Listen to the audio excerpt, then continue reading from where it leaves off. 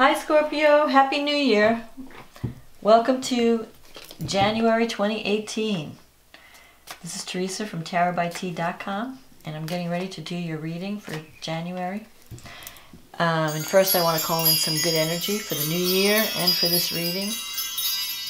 And I want to say thank you for liking and subscribing to my channel. Thank you for commenting.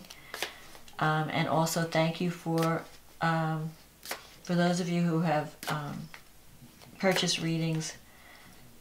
Thank you for your support. I've enjoyed working with all of you. So let's see what's happening. We've got a full moon in Cancer on January 1st, a new moon in Capricorn on the 16th, and then a full moon eclipse on the 31st in Leo. So there's a lot going on this month. A lot of endings and new beginnings. A lot of the eclipse energy can shake things up a little bit, get us on the right track. It's about releasing what no longer serves and moving towards a more authentic path. So let's see what the cards say for Scorpio. What does Scorpio need to know about love and relationships for the month of January 2018? What do Scorpios need to know about love and relationships for January 2018?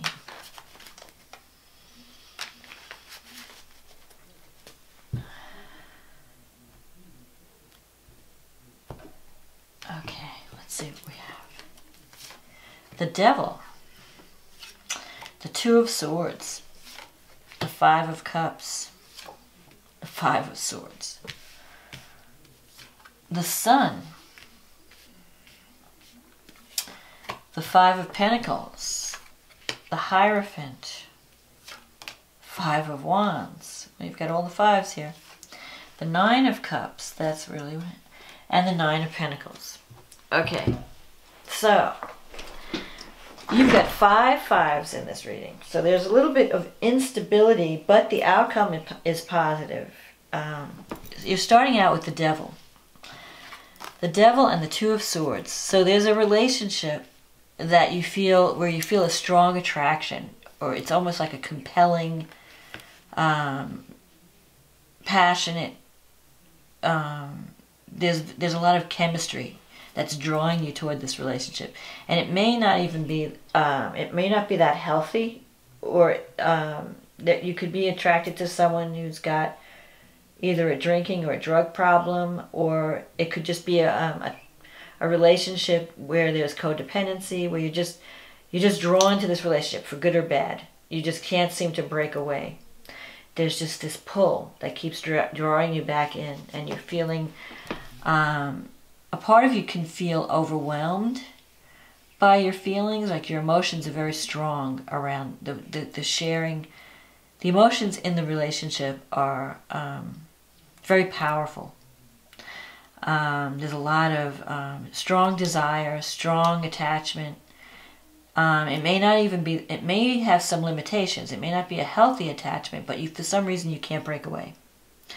And you may have had some type of misunderstanding or falling out, because you're having the two. I feel like there's an estrangement, like you're not talking to this person with the Two of Swords here. It's like you've had some kind of falling out, and each person's waiting for the other person to break the ice and make the first move toward reconciliation. And you don't want to contact them, you're waiting for them to contact you, and so you're on the fence trying to decide what to do about this person. Because the Two of Swords is a decision time. It's a time of choosing between two paths. And things are kind of, there's a lot of unstable energy. Fives represent instability. And you have all the fives here. So there's a lot of uncertainty in this relationship. You're not sure what direction you want to go with it. You're not sure, I mean, a part of you is, you have some regrets because you have the Five of Cups here. So there's a sense of regret or a sense of loss connected with this relationship. And you're focusing on your losses. You're healing from the past, focusing on the past and what you've lost in the past, the hurt that you felt. You might have been dealing with someone who can at times be very difficult and maybe even hostile, because this is a card of hostility or feeling victimized. You might feel victimized by someone. Sometimes you think about the relationship and you feel like you wish you had handled things differently. There's a sense of regret of the way things went down. So maybe like the last interaction was not a nice one. There might have been words spoken, or you may have felt like you're fighting a losing battle, because this is a card of limitation. It's a card of someone that you understand that this relationship has limitations, and yet at the same time you still care about this person in spite of the limitations. And so you have to kind of decide, can I live with this person with these limitations, because they're not going to change. And if I try to fight with them, you know, they might be trying to draw you into some type of drama. And if you respond to the drama, you're going to get, you know, you're both going to get hurt. So you kind of almost have to not play the game, not get caught up in the drama. There could be manipulation, or where they're trying to push your buttons, or they're trying to say things that cause a reaction. And if you've had a falling out, one of you, or maybe both of you, is having some regret. But this influence is kind of passing. I'm feeling that, you know, you might have had some kind of interaction in the past that led to, you know, words being said, hostility, anger, and now you're both regretting what happened. But neither one is willing to make the move. Like, you both are kind of on the fence. Like, I don't want to call her. I don't want to, you know. It's like you don't want to call the person. They don't want to call you. Each person's waiting for, like, there's a lot of pride. And each person's waiting for the other person to make the move. But at some point, you're going to have to break the ice. Someone's going to have to break the ice and make contact.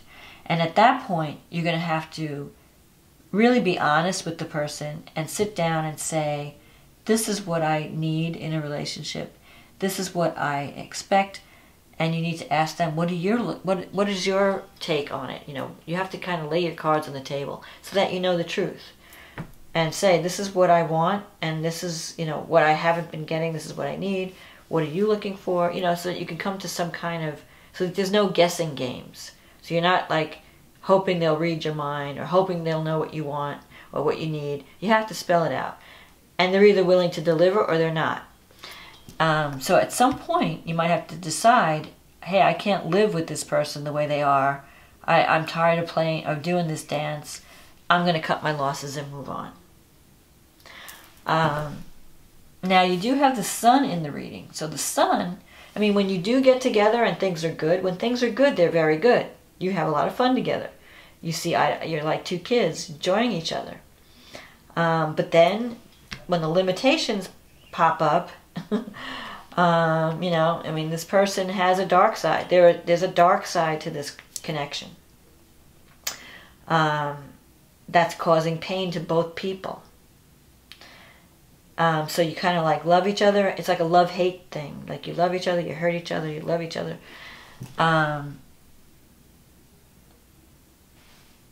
And this time, one of you is feeling lonely and cut off from the other. Like this, there might be someone who's going through a depression or going through a difficult time financially and needs help. They're really needing someone to be there for them. They're feeling lonely, they're feeling depressed, and they're feeling maybe even not good enough to approach you. And you may feel like you want to take care of them. They may come to you for assistance, and you may feel like you need to help them out, because this is coming up in the future. Where if you look at this card, it's this person who's taking care of this person who's been wounded by life. They may even have a head injury, or they might be a soldier that, you know, post-traumatic stress, coming home from battle. They may have been abused in their past. You know, maybe the Five of Swords represents abuse, past abuse. And so they're struggling, they're suffering, and you're wanting to help them and relieve their suffering. So they may eventually come to you for assistance. The Hierophant here, you're looking for a relationship. You want a relationship that lasts. You want a traditional relationship.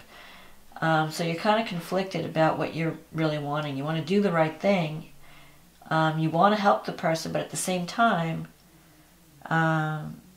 you want more from a relationship. So you're kind of on the fence.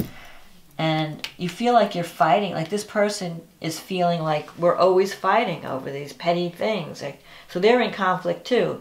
Like they care, but then they're not sure if they want to get back in the relationship because they're tired of fighting. But they might still contact you anyway because they need help. They need someone to be there for them. They're going through a depression, they're feeling. And you're the person that can help them. You're the person that can make them feel wanted and loved and cared for. So you have this Nine of Cups here. I don't feel like the relationship is totally over. I feel like it has some problems, but I think you can overcome them with the Sun. And you can get back together. If you've broken up with someone, you can get back together. But the relationship will always have, there are some issues that you're just going to have to accept. There's some things about this relationship and it has some limitations. And you're going to have to accept that. And if you can't accept it, then you have to cut your losses and move on. That's what this card's about. But I feel like a part of you doesn't want to cut your losses because you care about the person. So you're willing to keep trying to make it work.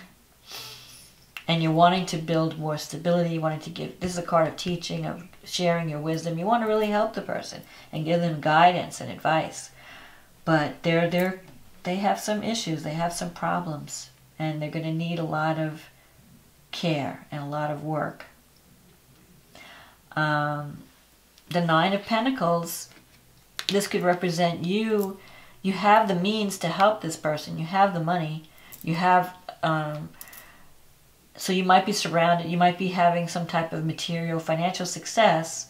You might be living in a nice home and you have material stability, but you're feeling lonely and you really want to be connected with someone. Maybe that's why you keep coming back to this person, because there's no one else around at the time. And, this person comes up and you really feel, you want to feel needed, you want to feel loved, you want to feel like there's someone in your life. So this person keeps coming back, but it's kind of an unstable situation. So I think that in January you're going to be helping someone get over a difficult time financially. They may come to you for help. They may not have money for the bare essentials, and you might be helping them over a rough time, either getting through a depression or getting through a feeling of isolation.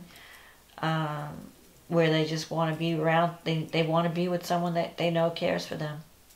And so with the Sun and the Nine of Cups, I think that you can kind of work things out, but you're going to have to be honest about what you need. You're going to have to be honest about how you feel and how much you can give and what you are expecting from the relationship. So let's see with the full moon in Cancer. The full moon in Cancer is affecting your 9th and 3rd house. So this is the house, these are the communication houses. So there could be someone who's at a distance from you. And the communication at this time, you might be communicating with someone that you see as a brother, or because the 3rd house is the house of relatives.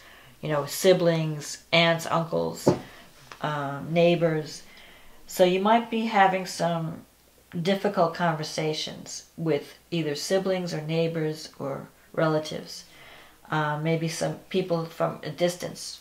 You might be hosting, dealing with people from a foreign country or people who are different than you. Different culture. Sometimes the ninth house has to do with higher education, teaching, learning. So you might be mentoring someone. You have Jupiter and Mars in your 1st house, so that's giving you energy. You want to put your energy out there. And Neptune in your 5th, this is the thing, that kind of fits in with this energy of taking care of someone who has a problem. So you might be attracting, someone who is a drain on your energy. And you want to be careful that you're seeing them in a realistic light, that you're not just glamorizing. You might be idealizing someone and saying, oh, you poor thing, and they might be just playing the victim and just sucking you dry like a vampire. So you want to be sure that you're giving your energy to the person who deserves it, and you don't want to be used. You don't want to be victimized by someone with their sob story, because it's very easy for you to fall into that trap of being the victim or being the the savior. Getting into that savior type relationship where you're saving someone who needs help. And then thinking that you're going to make something, you're going to change them, because you're not going to change them. You might be there for them to offer support, but you want to be, realistic about how much you can do for this person, because, they are who they are, and you're not going to change their basic nature. So help, but also learn how to set boundaries. Then the new moon will happen in your 3rd, so you could have a new beginning with a relative. Maybe you have a conversation and you work things out. I feel like that you could have a new beginning where you have better relationships with relatives or a brother or a sister, and you're learning how to communicate. You're learning how to get your needs met. You're learning how to have healthy conversations. So the new moon in Capricorn can be a good one for you for establishing healthier relationships with relatives and neighbors and siblings. And then the full moon in Leo happens in your 10th house, this eclipse. 10th house and the fourth house. So you could be having some career success at the end of the month, where you're moving up into a new position, or some sudden development happens in your career out of the blue, because eclipses, speed up your timeline. So if you were thinking that you had all this time in the world to do this project, you may have to get it done, ahead of time, or there could be an opportunity that you have to either take, and if you were thinking of switching jobs, there's like a surprise energy or a speeding up of the energy. So you might be leaving one job for another job quickly, or you might just get a sudden promotion, because you're feeling, Jupiter's in your 1st house. It's giving you luck. It's giving you the feeling of expansion. You want to expand your horizons. You want to go after things. You have more optimism that you feel like you can achieve. You can take on more. You can achieve more. So the only thing you have to watch out for. So I think career-wise, I think you're doing okay. As far as career goes, I think you may have some positive happenings in your career sector. But the only thing you have to watch out for is the relationship sector, that you're not being sucked into a kind of like a codependent type of relationship where someone's needing your help and kind of like draining you, because you're giving and giving and giving, but they may not have the capacity to give back. So it's kind of like a mixed, things are changing in January, but I think they're going to be changing for the better in terms of career, because I see you working with more autonomy. Maybe you're working for yourself, you decide to start your own business, or maybe you're working more independently, where people just give you work and they let you do it, and you don't have to answer to anyone as much. They kind of give you free reign. So on the one hand, I think you're going to enjoy your career. There's going to be opportunities coming up with the eclipses. And you may have better relations, smoother relations, easier communication with your neighbors, relatives, siblings. The only thing you need to be careful about is romance, and if you have children, because Neptune's in the 5th house. So the best way to use Neptune in the 5th house is through creativity and self-expression. So if you feel like painting or writing poetry, or doing something, even if it's just crafts, arts and crafts, music, anything like that that has to do with the arts.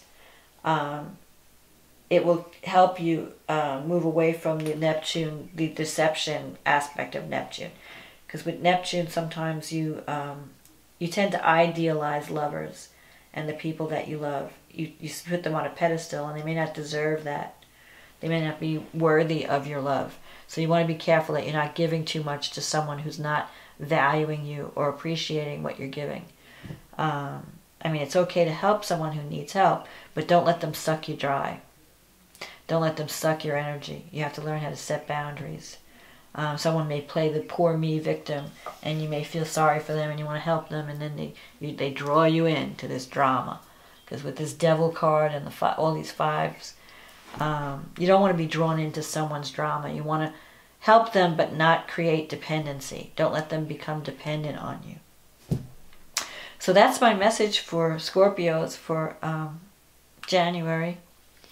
I wish you a happy new year, and I hope this reading was a help to you. And I wish you luck and love and all good things. And I will talk to you again in February. Okay, bye now.